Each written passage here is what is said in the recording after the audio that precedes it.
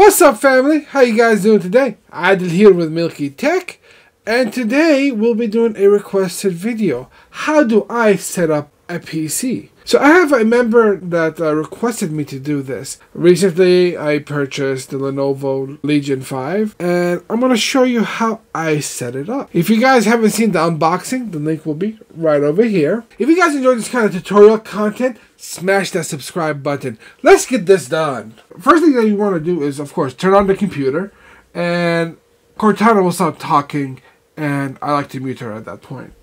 And now you want to select the region that you're in. Of course, United States.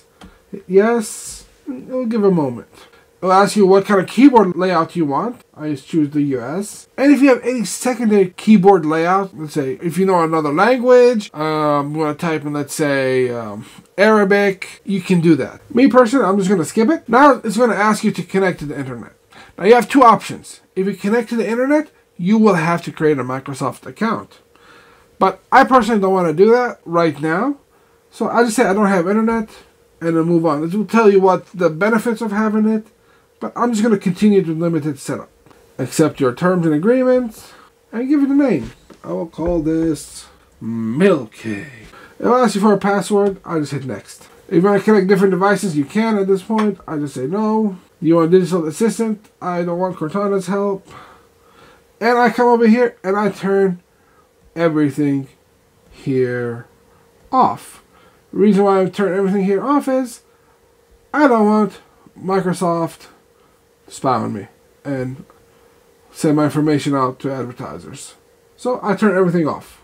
I'm just going to skip this part. Move next. And now we wait. And now Windows is setting everything up for you. So at this point, I'm going to speed forward. Alright, so let's get into Windows updates. The first thing I like to do is update Windows. But before we update Windows, we have to log into the internet, and that's very simple. Either you connect your Ethernet wire, or you just click on this little internet button down here, and then you just connect to your Wi-Fi. The land of milk and honey. And now we are connected. So now let's go to Windows Update. Click here, and now all the drivers wants to install. Well, that's okay. So we go to Settings, and then we click on Update and Security. And as you can see, there are a whole bunch of updates. Let's start downloading. While we are waiting for Windows to complete its updates, some of the things that I like to change is, of course, the time. As you can see here, it is the wrong time. You just right-click here, click on Adjust Date and Time, and you can tell it to set time zone automatically. Or instead of clicking Set Time Zone Automatically, you can just do it yourself. Since I am in the Eastern Time Board in Atlanta, we'll just go to -5 Eastern US and Canada, and it automatically corrects the time. And now the Restart Fest begins. And now we just keep on repeating the process. We check for update, install, restart, check for update, install, restart, until there are no more updates. Now that we have Windows Update complete, it's time to remove all the bloatware that comes with a laptop. Now, there are several ways to do this. The first way is the nuclear option. Basically, what you do here is you go into your options, go into Update and Security, click on Recovery, and reset the PC. This will basically reinstall Windows, and you'll start with a fresh copy. It's not something that I want to do, because then you have to reinstall all the drivers and everything. So the next option is to either you uninstall each program individually, or you install an app like Revo Uninstall. To get Revo Uninstaller, you just go to Google, type it in, and it's the first one. You click on it, looks like they have a sale, click on free downloads, and free download, and just install it. Now that we have it installed, let's launch the uninstaller. And Revo Uninstall is pretty awesome. It gives you all the software that are installed, and it will remove also any of the leftover folders or registry keys. So let's get rid of this annoying little pest called McAfee. Does that look like it? You know, you can make a recovery point if you want. I'll say no. It's just gonna uninstall. And you just remove everything. Continue. For security, I like to use just the built-in security that Windows has. I find it to be sufficient for what I do. I mean, I'm not going to any crazy websites or anything, so it's more than enough for me. I'll do the restart later, and that will do all the analyzing to remove of any extra thing that's left over. We'll scan it really quick. You select all. The next way to do it is by going to Windows Settings and clicking on Apps. And this will give you everything that is installed, including all the Microsoft Store apps. Or, what I like to do, I know people say Control Panel is dead, but no, it's not. You just have to search it and it pops right up. And what I like to do is right click and pin it to my start. So if I need it, it's right there. So then you just go to uninstall and just do things the old-fashioned way. Alright, so the next thing I like to do is remove that pesky pop-up that pops up every time you want to install a software. Go to user account, user accounts, and then change user account control settings. I just put to never notify, hit OK, and then move on with life. Next thing we're going to go to is Windows PowerShell. We're going to run it as administrator. And now we want to type in some code. And this code will be in the description below. And now it is removing everything. That is Windows bloatware. Alright, now it's complete. Close it out. Open this up. And as you can see, it cleared up a lot of it. Now we still got a few stragglers. So you just right click uninstall. And as you can see, it is now nice and clean. Not that many softwares left.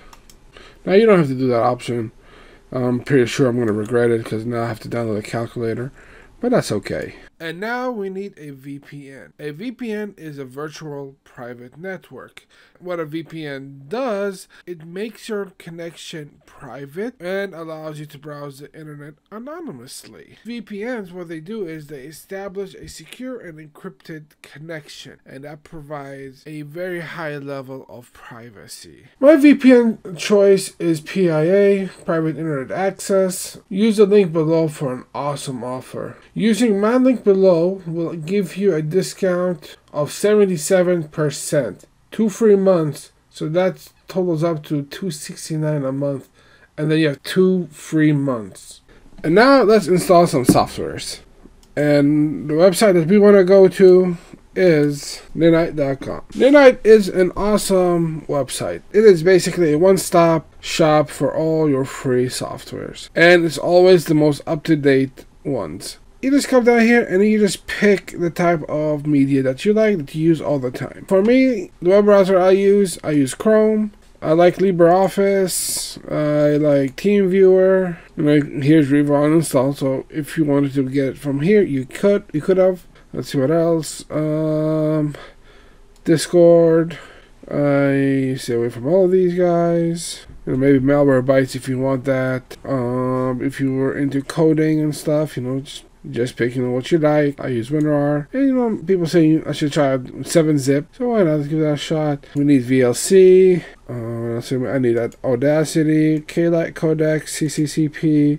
So this way we are covered from everywhere. We can watch almost any type of media. I do use Dropbox. Steam, I would install it by myself since all these will go to the default C directory. And I want Steam to be in our D drive. So then we just get your Nanite and run. And now it's just installing all the softwares. Alright, so now let's install our latest graphic card drivers. Let's go to NVIDIA, GeForce drivers, and let's just do the automatic update. We'll figure it out on its own. Alright, now that we have GeForce Experience installed, we'll just go to drivers and tell it to check for drivers and download drivers. Now that the drivers are done downloading, I like to do a custom installation. This way I get to remove the old drivers. This way you won't have any kind of issues where there won't be a kind of a conflict issue where, you know, sometimes you might switch to old drivers and, you know, your game crashes or something of that assortment. So what I do is I'll just click perform a clean installation. This way it will wipe everything. By doing this, will cause you to restart. I like to do this the first time when I install the drivers. Then afterwards, I don't really do it, maybe once in a while. But yeah, it's installed. Now that we have our drivers installed for our graphic card, next place you want to go to is to the Lenovo website and go to their support and download the updated drivers from there. And it will auto-detect the computer. Alright, so we have some drivers that need to be updated. So I'm just going to select all of them and just update those drivers. Now that we have our basic applications installed and our updates done, let's do some personalization. So let's just go right click, go to personalize. Let's change the background. I like Windows dark mode. Just turn on dark mode for everything. Much better. And I'll just let it automatically pick the accent based on the background. Next thing you want to do, you want to make sure that your display is running at the optimal settings. So you go to display settings. It's a 1080p display, so we're at 1080p. And you want to make sure that your refresh rate is set to the correct refresh rate. So just go to advanced, check the adapters, go to monitor. And as you can see, this is a 144 Hz monitor, and we are at 144 Hz. Sometimes other monitors will let you choose lower refresh rates, but this one isn't. And now we want to install all our game launchers, because of course, after a hard days of work, you know, we want to do a little gaming. So of course we gotta do Steam. Click on install Steam. Alright, download that. Of course we want Origin, not O-ring. Origin. We download that. Get Epic Games. That's going to download.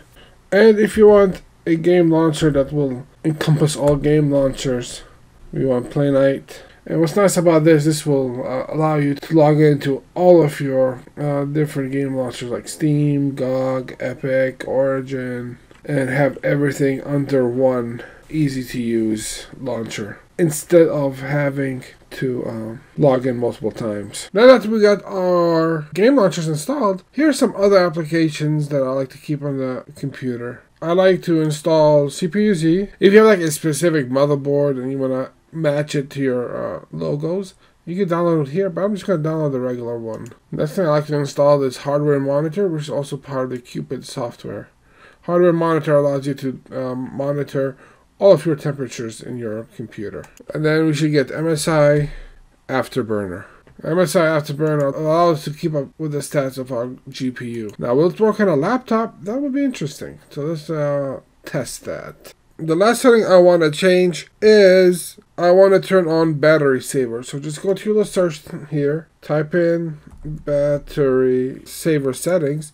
I'll pop up. Here, as you can see here, it's already selected. But if this is not selected, you want to turn it on. If the battery levels go below 20%, all our background apps will be shut down to save you power and give you just a little bit extra more life. And that's how I set up my computers. Now, if I forgot a software that you guys like to install, leave it in the comments below. If you have any kind of suggestions to any other kind of settings that you would have changed, also leave it in the comments below. You guys, make sure to stay tuned for the review of this laptop. If you guys enjoy this kind of content, smash that like button, hit subscribe, hit that notification so you get notified when I release my next video. If you guys have any other comments, suggestions, or want to say hello, leave it in the comments below. And I'll see you guys next time. Peace.